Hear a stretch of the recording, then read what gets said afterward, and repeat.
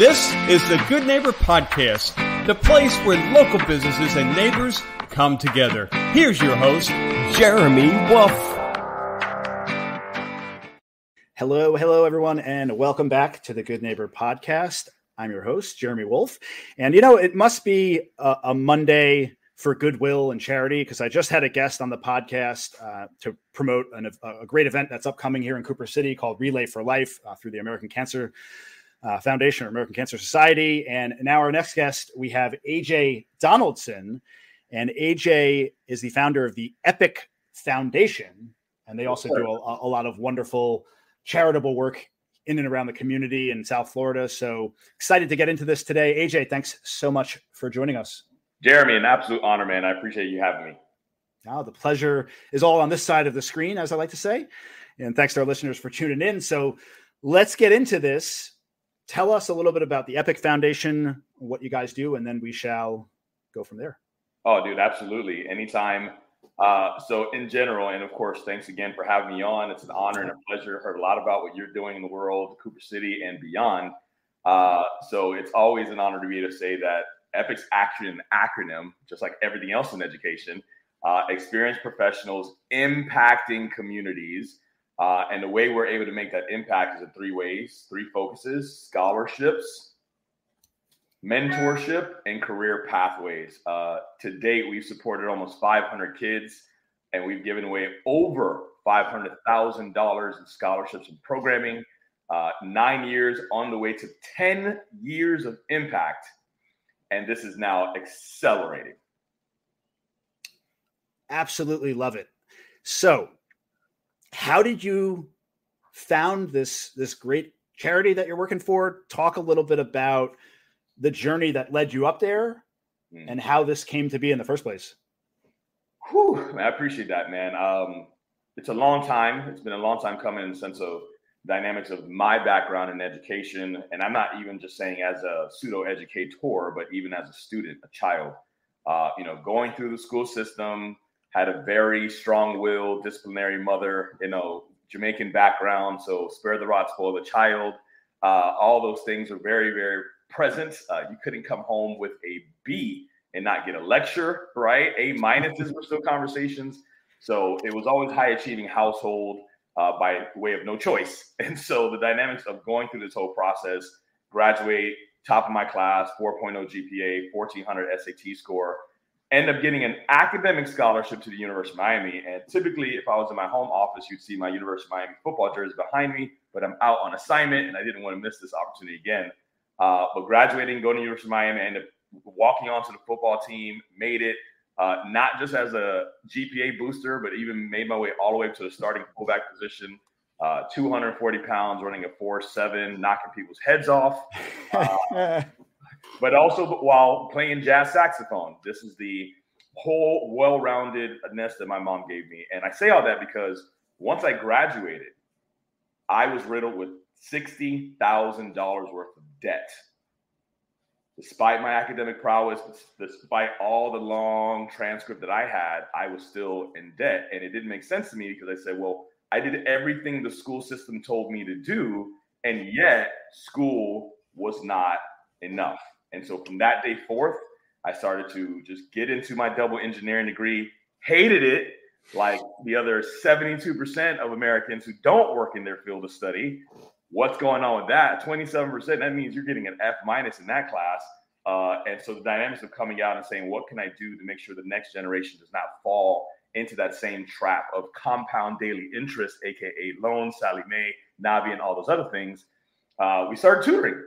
I started doing tutoring classes. I was doing really, really well. Had a $500,000 contract with the Central Tribe of Florida, a lot of private clients.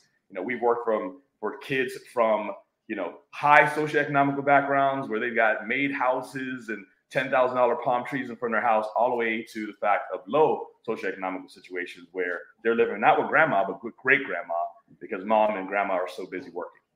With that said, I recognize something in particular that not everyone could afford the supplemental education that they needed. And that's where Epic was born. It was born as a subsidiary. It was born as a nonprofit arm of my for-profit United Mentors tutoring. And at that point, when COVID hit, whoop, Epic took off. and our scholarships became emergency funds.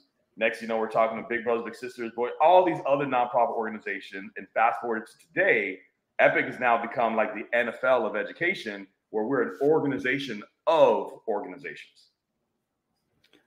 So you went to school for double engineering degree. Electrical and audio, yes. I was actually initially in computer and electrical engineering at University of Florida for the first couple of years. I did not last in that field very long. I ended up in business myself. So you were, is that what you got the degree in, or did you shift to education in college? It happened after you were already in the workforce in engineering? So I graduated with a double engineering degree. I went on the tours. I went on the interviews, anywhere from IBM to Texas Instrument, and absolutely hated every part of that experience. It just didn't suit my personality at all. It's like, hey, I wanted to talk to him about this beforehand with that. So I come out of that situation, and dude, at first I started hustling. I was doing real estate, mortgages, all these different things, MLM, multi-level marketing, just trying to figure out what I was going to be doing for the rest of my day to provide for myself, right? At the early age of 21, 22 years old. So that's how this kind of went about. It was not the fact that I went to school for education. I literally ran from being an educator, despite my mom being a music teacher, despite my grandmother being an educator in Jamaica. I was like, no, y'all don't get paid enough, so I'm going to do something else. So I want to talk a little more about Epic Foundation and the mechanics of what you do. Obviously, it's an institution designed and born out of trying to help folks pay for their higher education and get scholarships and not have to deal with what you experienced, which is the $60,000 in debt, having done everything right. So tell us a little bit about the institution or Epic Foundation, a little bit more specific about how it works, how people can get involved, Absolutely. Where you touch upon. I know you're based in South Florida. Is this something that's a national operation? Tell us a little bit more about the internal workings of Epic. Oh, beautiful, man. No, I appreciate that. Yes, this is a local South Florida organization that is now growing to a national and even international modeling. So right now, literally as we speak, we are in the midst of this dynamic model where I mentioned earlier, it's an organization of organizations. So there are a ton of nonprofit organizations here in South Florida alone, much less throughout the entire U.S. And to us, it was like, well, why start another organization that is going to compete, right, for the resources and funding that is out there, right? And it is competition that's causing limitations for each of these organizations. We said, well, we would be stronger together. So why not go around and actually build relationships with these founders, with these CEOs, and see how we can serve them best? If it's consulting, if it's alignment, if it's what we call ecosystem merging, because 1 + 1 does not equal 2, it equals 1 trillion. And there's a lot more we can do to the social good of this community and beyond. Now, with all of that said, how do you get involved? Just follow us online at Epic South Florida on Instagram, Epic SFL on Facebook. That is the easiest and quickest way to get a hold of us. DM us, go to our website, contact form, epicsouthflorida.org. It's very simple to get involved.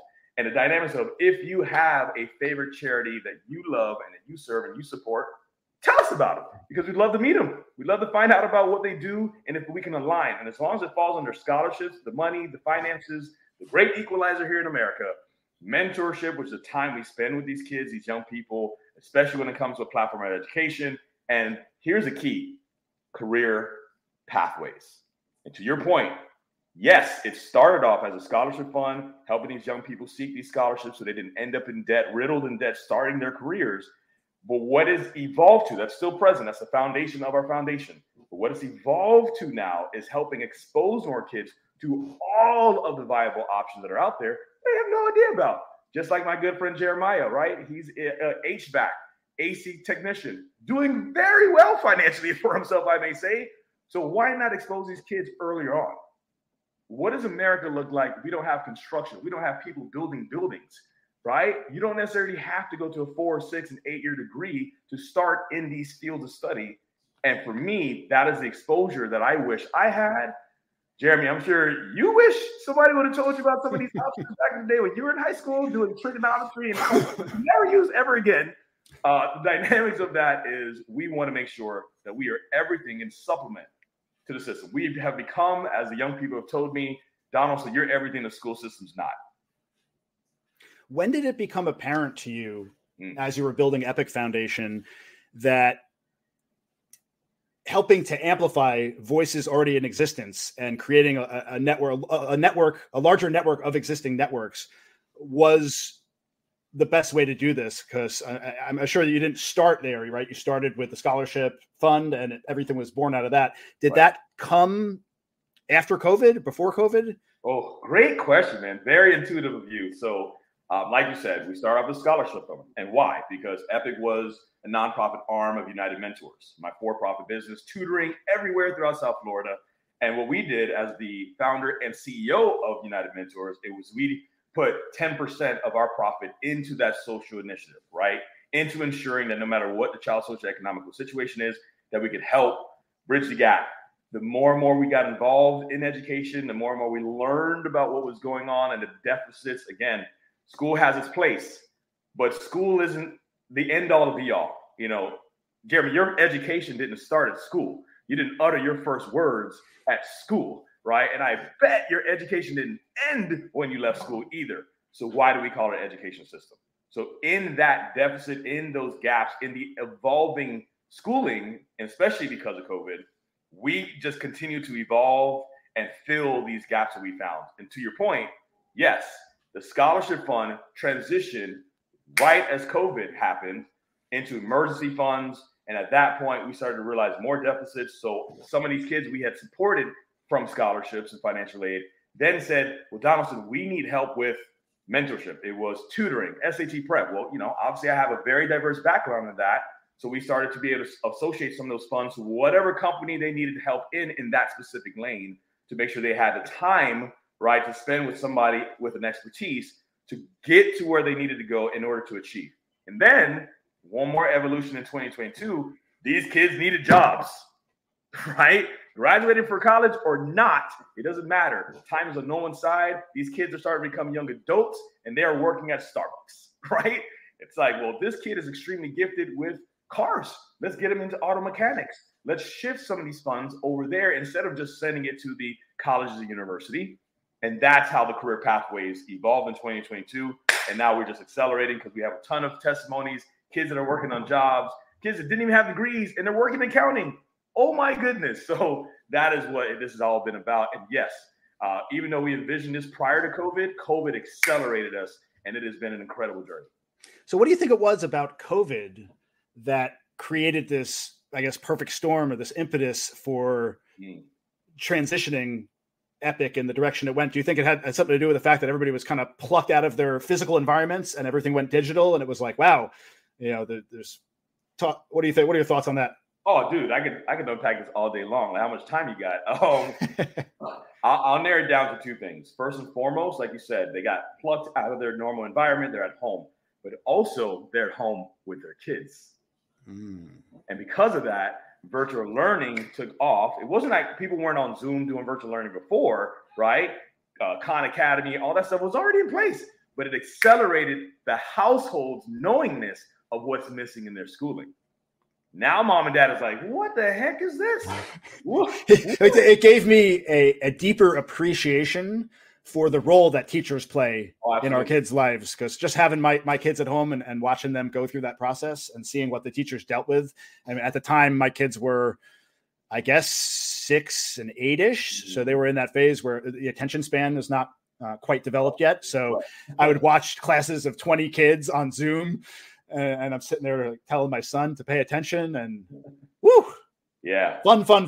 Oh, imagine. Yeah. In a corporate learning environment too. I mean, face to face in front of each other, right? Feeding off each other's energy. So big shout out to all of our educators and our teachers out there for sure. And honestly, dude, I never speak ill in a sense of, well, you know, school is, we need to end. No, listen, school has its place. If you've got that child whose dog died from a brain aneurysm and just became very passionate about the human brain and wants to become a neuroscientist and all that stuff, absolutely. You need to go to school. You need to go to college. You need 90 years of education before you touch this big head of mine. So please get your grades up, right? Absolutely. But what about the other 97% of students that that's just not their calling? That's just not their purpose, right? That is not what they want to do, nor are they gifted in doing so. Why do we have them in classes learning trigonometry, calculus, and all these things that are dedicated to engineering, aerospace, science, all those other things, like myself? Yet I am doing nothing in engineering outside of the fact that I really like math. I can help these young people to take very complicated things and simplify it to the elementary level. So to your point, that time that they got back and having to be exposed to what is and is not schooling versus just the assumption that as long as I drop my kids off in class, I'm a good parent, I've done my job, pat myself on the back, let me go to work and earn money. We were forced to deal with both at the same time, and it was a whole perspective change and shift. It was exposure. It was exposure. Independent of that, it was also the fact that a lot of parents were so busy working, it was difficult to try to balance that work and that life when it comes to their child's school. And this is where the phrase, it takes a village to raise a child. It takes a village. It can't be just mom and dad. You have a specific role, right? It can't just be the teacher. They have a specific role. And a lot of those responsibilities have also been removed from them because of liabilities. So where are these kids going to get that extra help that they need? What happens when mom and dad can't afford tutoring or any of those other supplements? What then? And I heard a phrase, and I'll digress from here, but as much as we all know that phrase, it takes a village to raise a child, to the point it's almost cliche, it's almost taboo. We've heard it our whole lives. We thought the education system invented it. That is not true. Come to find out later on, during COVID, after the George Floyd situation, and on MLK Day, I wanted to say this real quick, that they finally started to honor that phrase, it takes a village to raise a child, as an African proverb. And Jeremy, we can both agree, and anybody who's listening, we can both agree. There's more likely that, or most likely more than one African proverb. So again, during COVID in that time, we had a chance to do some research. We find out that it was a precursor. It was a warning. It says, it takes a village to raise a child, and the child not embraced by its village will burn it down to feel its warmth. That's deep. That's what we're experiencing. These kids that are falling through the proverbial cracks, that is more like a black hole, when this young person then re-immerses as an adult with access. This is why we have code red. This is why we have code black now in the classrooms, because these are kids we didn't embrace. Well, it's not my child, but they're part of your village, they're a part of your society. And if we don't do something about it, we're all in trouble.